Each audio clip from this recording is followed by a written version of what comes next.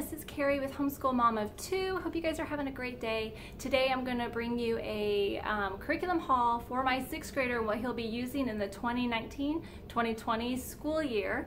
And both of my boys will be in junior high at the same time this year. I have one in 6th, one in 8th. I will be bringing my 8th graders curriculum in the next video, so look out for that one. And so there'll be a couple subjects that we'll be doing together as junior high boys.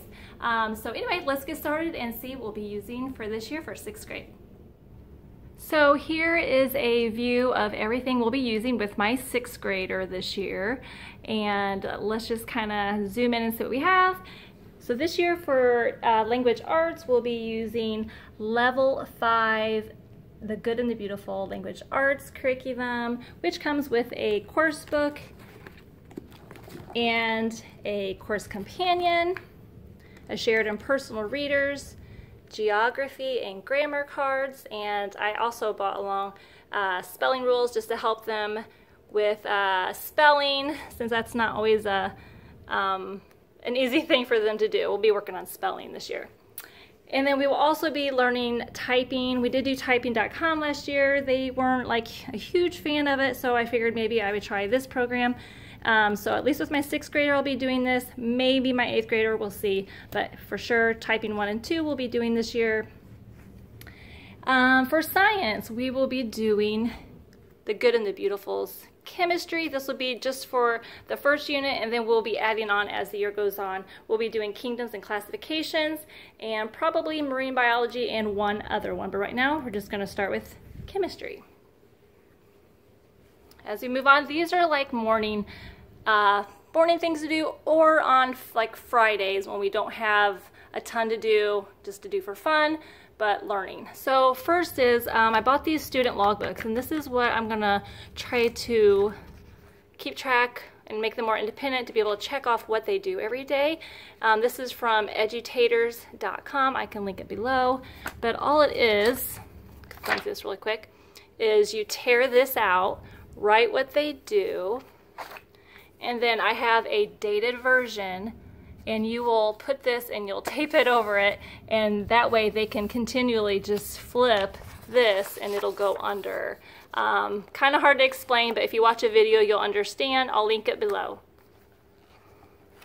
For Bible, we'll be doing Not Consumed, Develop in a Quiet Time. I believe this is just a month's time, so after that we'll just continue to read our Bible and do other videos online to watch as well for devotional. Just some fun things, extreme dot to dot, just something fun to do on Friday. Vocabulary cartoons, so help with vocabulary. We'll do one a day. These use mnemonics to help learn words. They always do pictures, rhyming to help remember vocab words. So we're gonna try to do one a day with this. Also got him like a logic book to do, so critical and creative. Got this from Evan Moore. And we'll do this also just on the side, just to get some more geography fun, because my son likes geography. And this is also by Evan Moore. Our language arts curriculum, since it has a lot of everything, it has literature, grammar and usage, punctuation, art, geography, vocabulary, and writing, so I don't want to like overdo it with him. Moving on.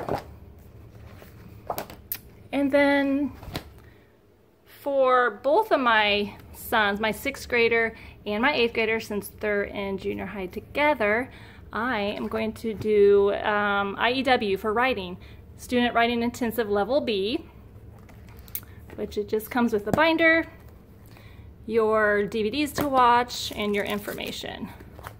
So I'll have to make another binder for my 8th grader, but they'll both be doing this because we need to work on writing this year. I also bought a Word Right Now, and this helps like know more words. So if they can't think of a word to describe what they want to say, then they can have more exciting words to add in.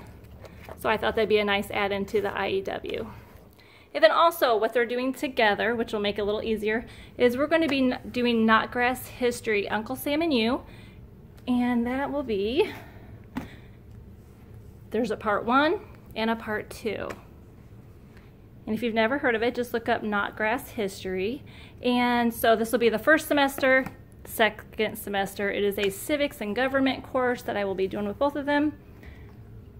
I got my 6th grader the workbook. My older son will be doing the review. Also comes with a citizen's handbook, which will have reference them to read out of this book. And then it also comes with an answer key booklet. So that is all what my son will be using this year. And please share what you will be using with your kids. I'd be interested in seeing that. So I forgot to mention what we're doing for math. And we are switching from teaching textbooks to CTC math this year. We are just having some issues of mastering concepts with teaching textbooks.